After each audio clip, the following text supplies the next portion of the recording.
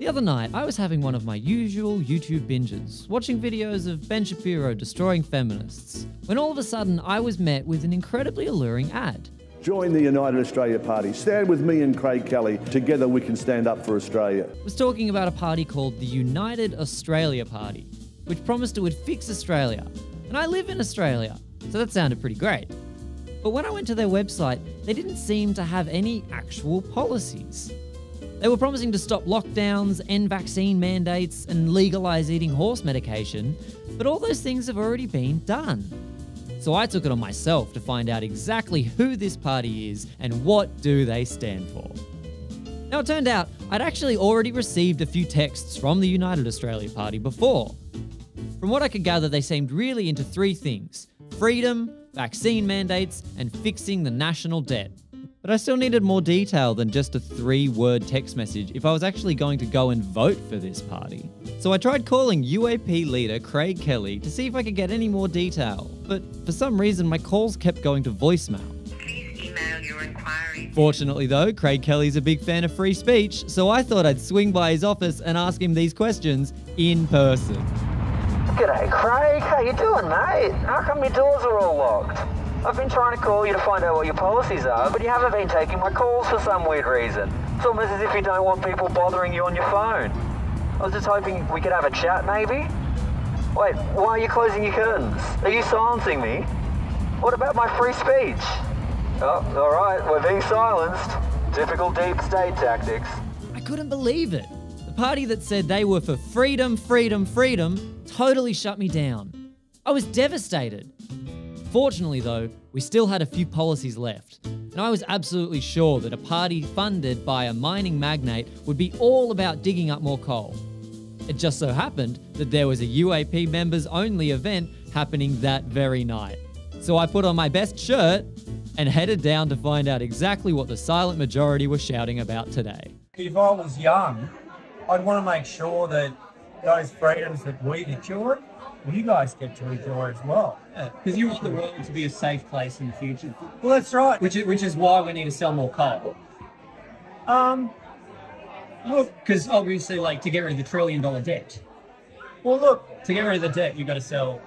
well, look. I wouldn't. I mean, that's an interesting. So that's what they're segue. saying up there, though, is like, because we've got a $1 trillion debt. And that's what I'm worried about. Well, look, I think. So I think I should be taxed less. Well, if you're going to be taxed less, I mean, how's it?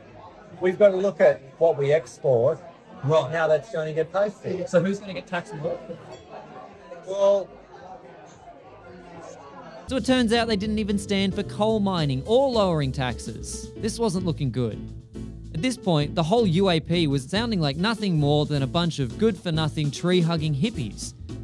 But there was one policy left that surely they wouldn't let me down on, and that's being against vaccines. Just up here for the UAP event? Absolutely. Thank you. Oh, hey, now the party started. Who wants some shots, am I right? Hey, how are you doing? Handshake, good to see you again. How are we doing? Hey there. You look beautiful, darling. Oh, thank you. Can I get you a shot? Oh, what kind of shot are we? Ah, there we go. Nothing misses anyone here. We love it. You love it? Oh, Yeah. careful. You gotta remember what, you know, we can't love it. Clive will hear that. Hello. Hey, how are we doing? Do you like my outfit? I love your You love my outfit? Let's get a hug? Yes, no, I've met Natalie before. First of all, I don't give you permission to Oh, I couldn't believe it. They weren't even against vaccines. After all my effort to find out what the UAP stood for, all I got was a few shirts, a lousy hat, and a severe case of COVID. I'd almost given up. But then, in my darkest hour, I received a message from above. And that's when I realised it was in front of me all along. The UAP doesn't stand for freedom, or lower taxes, or making Australia great.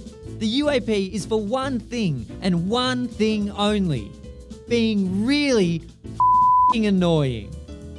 So I needed to prove to Clive that I was worthy of being a UAP member. Are mutating in Europe to hurt you or harm you, or we use to lock you down and keep you Clive, how you doing in there? Clive! Case for that, Clive, I've got a message! we started a case of that, right? And what happened? They're being nice to you. Clive, I've got a message! Clive, I've got a message from Yeah, with interest rates, once interest rates goes to 6%, 80% of Australians and you know that he's I've got a really... message from Clive! Hey Clive! Clive! I've got a message! From the Chase Returns.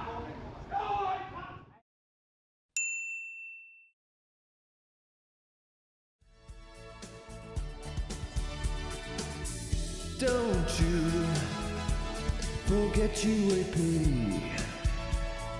Don't you vaccinate me.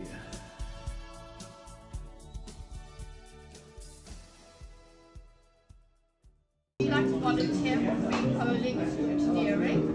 Oh, yeah, why not? I think, can I wear this if I do that? Wait, what?